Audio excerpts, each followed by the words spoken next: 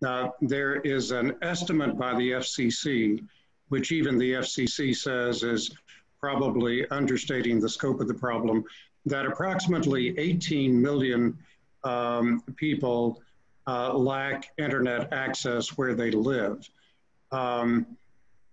That number is admittedly flawed. For example, if a census block contains even one household that has internet access, under the current methodology, that entire census block is treated as being served, even though we know that it is not, particularly in mountainous portions of our country. And so better mapping is going to be necessary so we really know where the problem is. There is a company called Broadband now that estimates that the actual number of people without access is more on the order of 42 million. That's a number that's many multiples of the FCC's estimate. So how important do you think it is to create precise maps? And we realize it's going to take some time to get better mapping in place. Should we wait to provide substantial funding until we have the maps and can actually see what the scope of the problem is and target precisely those places that don't have access? Well, it would be good to target that funding precisely so it does the most good, but I'm afraid that we can't wait. I mean, schools are already starting in some areas. They'll all be starting within 2 or 3 weeks. So we can't wait 5 years for broadband coverage in the rural areas. We need it immediately. Yeah. But mapping is definitely an issue. The Congress passed an act to provide for better mapping, but they have not yet funded it. So we're urging that be funded even in one of the COVID relief packages that are being considered. I noticed when the FCC took some preliminary steps to implement the Congressional Act, Chairman Pai noted that the funding to really complete the job is not there and that Congress would have to provide that funding. So hopefully when a stimulus package is assembled, I hear there may be some broadband funding, and the next one that's coming forward at the present time, assuming agreement can be reached, maybe there will be funding in that for that mapping project as well, which is vitally necessary if we're going to do this job properly. We all know that tens of billions of dollars will be necessary in order to fill the accessibility gap in rural areas.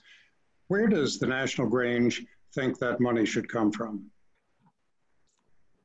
Well, that's always the issue, is the funding. I believe that it should be a public-private partnership.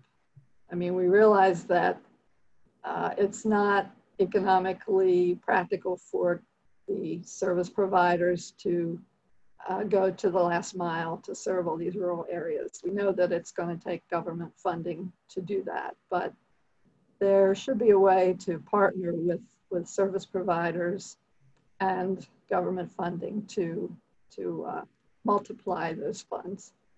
Okay. The funding would derive from the federal government, but be expended through a public-private partnership, hopefully with private sector contributions complementing government funds. Does that fairly state your view? Yes, yes. That's okay. So to the extent that federal funds are provided, should those funds only provide for the connection of areas that do not have service? I'll just note that some have argued that there are below average speeds, below acceptable speeds in many places, even though they might technically qualify for broadband.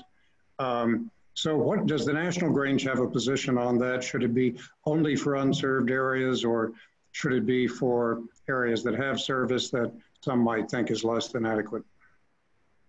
I think it should be prioritized to get some level of service out to everyone who does not have any.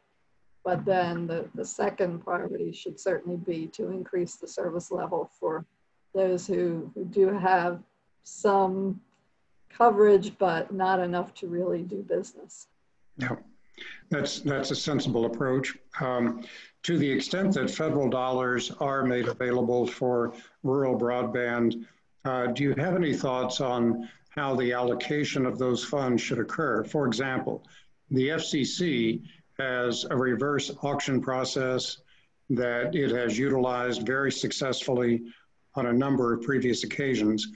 Through that process, the funds are awarded to the lowest bidder, and some would argue that that sees that more dollars are spent more efficiently. And actually, you get the biggest bang for the buck, you get the most residences served for the dollars expended.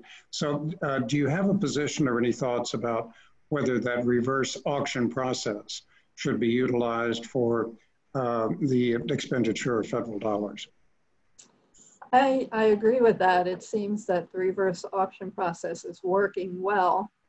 I do think that after the auctions this fall, that begin this fall, it should be evaluated before the phase 2 kicks in, just to make sure that that is the best way, the most efficient way to get the funding and out there and the systems built.